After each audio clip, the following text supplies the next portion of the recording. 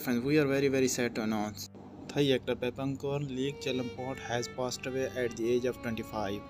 Before moving to full video, we request you to watch video till end and subscribe our channel.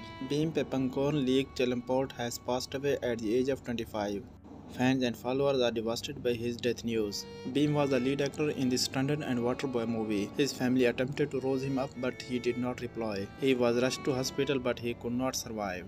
Probably he is died by heart attack. We send our condolences to his friends and family. For more information, stay connected with us. Please subscribe our channel and like video.